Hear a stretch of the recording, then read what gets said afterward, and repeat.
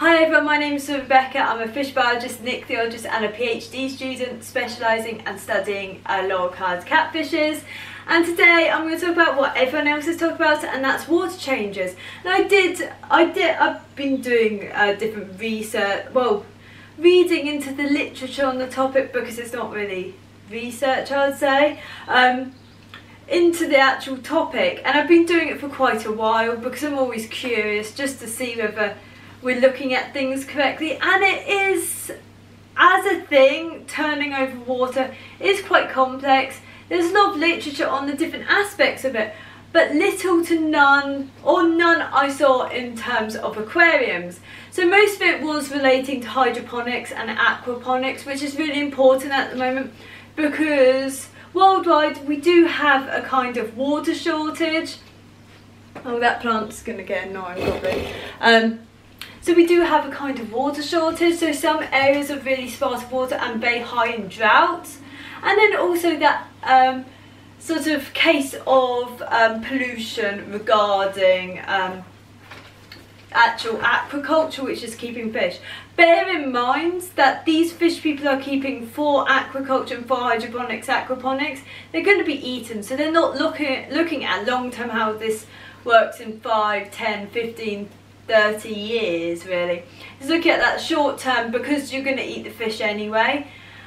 And bear in mind that when you look at studies, it's a little bit more complex than that.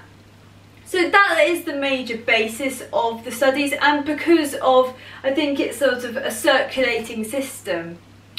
Bear in mind most of these, most of these systems, they're going to be a lot more detailed, high-tech, have a lot more higher filtration system. They're going to have also a lot better monitoring. Because fish are actually covered by quite a lot of welfare legislation, and within that welfare legislation does include parameters. And if you're going to own a laboratory, even for selling fish or a zoo, you're going to have to fit within that legislation. So I guess with experimentation it's a bit more varied, but that is kind of aimed at that. So they're going to have more sophisticated methods. And can you really apply it to aquariums? I don't think so, especially looking at the aquariums that many people are promoting under no water change systems. We don't really have the evidence to. And why do we not have the evidence? Because when the other comparison is a lot of these studies might be looking at, or you kind of have to look at a hybrid of studies for this, but looking at how rivers and lakes function, which is a lot more complex. And most of them, I say most of them, because not all, is that they have that turnover. So they have an in and an outflow, so a river, a lake, or the oceans, the seas, as a sort of outsource. So it's really difficult to compare to what's actually happening in the wild, because they all have a turnover. And I always say that whenever you think of the turnover, it's probably a lot more than whatever you're water changing in and out of any aquarium, unless you're on a constant system, which even then they tend to be drips, because you don't want rapid changes in parameters constantly. So that's why I would say really look at wild studies. You almost have to, it is a PhD thesis in terms of how much research you need to do. And the most important thing about when looking at the literature, and why I'm talking about it so much, is you've got to critically analyse the literature. So you can take one result of a paper and then you've got to look at the other papers. A major thing I would always say is look for confirmation bias, as in, am I agreeing with this paper, or am I looking at this paper but not looking at that one, or promoting that one because I agree with it. And I think that's so important, even just because you're going to be more correct and more reliable at the time things were published if you treat it with, if you critically analyse what you're reading. So it is a lot more of a complex topic than making it, it's not simplistic at all. It doesn't require one video, it requires probably a series of videos really to discuss the topic to go into any detail of changing anything, I think. And even just citing resources is so important because of that. And bear in mind that if you cite resources, other people can read them and then critically analyse themselves. So why would I water change? So it's not just removing nitrates, which yes, plants uptake, and plants might also take up a bit of ammonia, but there's a lot more to it than that. And plants make it a little bit more complex because particularly plants, different species will uptake different nutrients at different times, and it doesn't just rely on that. It depends on their optimal, well, the conditions they're in. In some conditions they're going to uptake different values of that at different times, maybe at even different states, and also depending on the other nutrients available. If one's particularly low, they might not take up, and other nutrients, I mean minerals.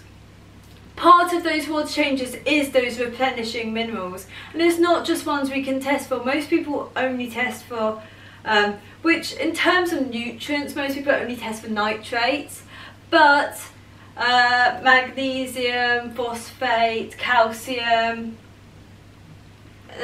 so many more, like manganese, are actually, well, even some rare ones, iron, you do have test kits for, but I think it's a lot more complex than that, because when you think about horticulture, anyone that's owned plants will think about this, is that different plants have different level requirements of each. So you can't just treat it as in they're all the same, because how many different plants are out there? Especially when they're not in ideal conditions, you can't really compare to when they are in ideal conditions. On top of that, a lot of the plants people are using aren't probably the best studied. Take a lot of the aroids, so pothos included. This is a Monstera deliciosa, who is probably leaning on the fish tank. But that's going to grow differently in different conditions, so it makes it really difficult to compare to what's available in the literature in terms of nutrients uptake. And so water changes are great for that, replenishing the nutrients that has been depleted, keeping it to that base level, which in an aquarium, we don't even have half the organisms that would be required to do so. So other than that, I would say also fish use up a lot of these minerals. Well, different minerals are uptaken depending on the diet, where the fish comes from the water itself. It's like why people like humans shouldn't drink just RO water. Fishes do need, depending on where they come from, to what extent, minerals from the water they're living in. The main one, I think, is about 50% of calcium uptake comes from the water, and then they're going to be competing with the plants, and their uptake's going to depend on a lot of factors. So whereas if you keep it at that base level, it becomes so much, it's a lot like easier to think about. So water changes really do a lot of that, mostly so removing stuff, but also don't forget that fishes probably do. And we don't really know, I don't think there's been much studies, and it's also when you're researching things, you've got to look for the right search term. So if I'm looking up the diets of the zebra pleco, if I type in zebra pleco diet, I'm not going to get much. If I type in hypancistria zebra diet, I probably will get a bit more, but is it a reliable source? Then if I type in, looking particularly at journals, so usually I use the key term journal, I'll find a bit more. But I did all of that, and then because I delved through the literature, I found a thesis that looked in it. So you've got to delve a lot further and use different key terms when it comes to that sort of topic. So it is a lot more complicated, and water changes are not some simplistic thing where I have plants, they're going to uptake all of that. Then I'm going to have the invertebrates, but do you have all of the invertebrates? And freshwater is not one isolated system. It's not like that stretch of river or that patch is one isolated unit. it stretches much further than that. Further upstream, do you have the actual organisms that will break things down, and that encompasses a lot of invertebrates. And bear in mind, these invertebrates often are the larval state of something like flies, diptera, or even, I guess, other organisms. So that are usually normal terrestrial. So you're definitely not going to have them in the aquarium. It's so much more complex than that, and I think it can't be done. Like, there's so much more to it, and at the end of the day, it's even been argued with bioactive with reptiles. At the end of the day, water changes don't take much time. They don't. Out of your life in general, how much time do they take? You can usually make them quicker. You don't need buckets. I don't even have a python. I have just tubing that I have tap connectors for, that Hose Lock does them, but other brands will do them. You can find a tap connector for almost any, and then you could put maybe so the water goes down the bath, outside. Outside is the best place, just bear in mind of disease, pollutants, anything that's coming from your fish tank, which could be quite a lot, especially in terms of disease control. Out the window, it takes no time. Out the window, outdoor, just into the garden, if you have one, which is a bit limiting. But there's, out of how much of your day does a water change take, and if you're going to have that many animals, then maybe you need to think about, like, they do take time to care for. And water changes do give you some time to actually look at them and see, are they in the best health? Have I noticed something? Is one missing? Is one not looking quite healthy? So water changes at the end of the day.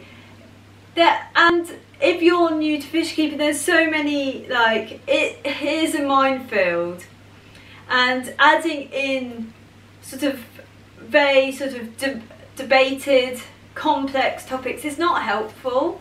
In the fact that the papers, like, you really need to look at the papers and spend a lot of time, almost like a review. It would take a thesis.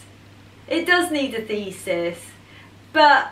And it's also not focusing on the species that we're looking at. So the last thing is nitrates, I guess. I was going to end it there, but then I remember nitrates. So a lot of people will argue. So nitrates, we don't really know how toxic they are, I guess. And there's a lot of there's a lot of ideas that back onto this no water change system, as in that are promoting that nitrates are harmless. You can have X, Y, Z nitrates and they have no issues. Firstly, other than what else we can't test for that can still be harmful, that other things other than water changes won't remove. Nitrates, a lot of the papers actually focus on very few species, and there's entirely logical why, because they're species that have some economic importance. And you might think, oh, discus, they have a good economic importance, but that much compared to carp, the whole fishing industry, or both, commercial for food, and then sports fisheries, coarse fishery, those have a lot more of an economic weighting to look into nitrate, especially when it comes to aquaculture.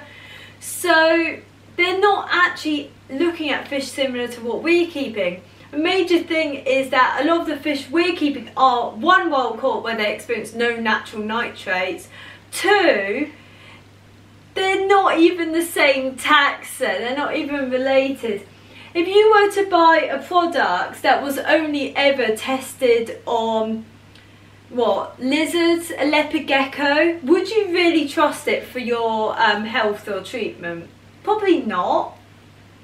So why would you do the same with fish? So we don't actually know the levels of toxicity, and there's so much more to that, why they're testing for nitrate toxicity and what levels they're measuring things on. And they're using a lot of things you can't measure. So when they're dissecting the fish to look at how it affects the liver, liver particularly, tissues, they look at growth. A lot of us fish keepers, when we look at growth, is very basic, because we look at how, like, half people don't even notice if their fish grow, and it's totally understandable.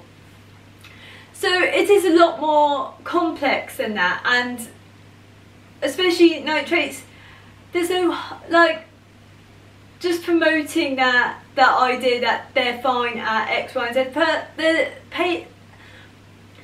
there's few papers look at low levels, and I've not seen any papers look at the kind of fish we keep. Any of them really, unless you keep goldfish.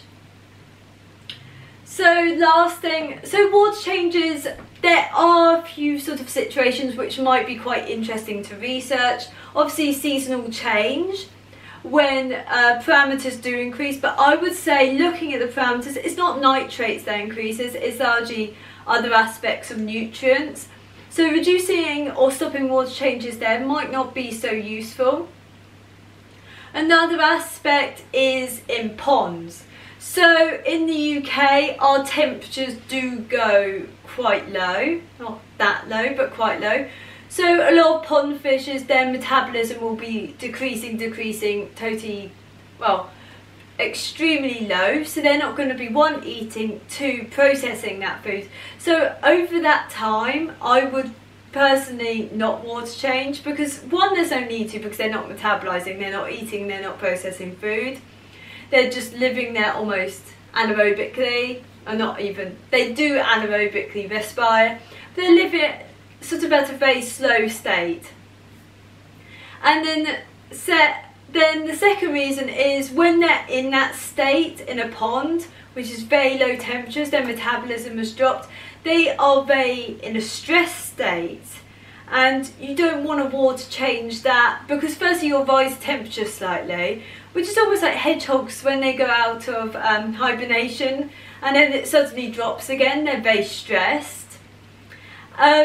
So I wouldn't water change during that season, but it's only a very short season, and then it becomes a very delicate balance of knowing when they're going into that state and when they're coming out, because the fish will lie low if there's sort of high pressure or it's particularly cold that day. Some days they might be eating more than others, and in ponds you can have those invertebrates. Firstly, they're never really, there's no way many of them can be introduced to the aquarium, and are they actually surviving well in an aquarium state? Especially if your aquarium is pretty much stagnant, or it hasn't got much flow, it's not the optimum one for those invertebrates. In a pond you can get those terrestrial organisms laying eggs, larvae in there, but I would still water change, and it's an entirely different hobby in a way, but I think it's worth mentioning because a lot of people do put fish out for the summer. Not that if you're putting fish out for the summer, there's no need to water change. You probably water change once before the fish go in, and then you don't really need to water change when they go out to back in.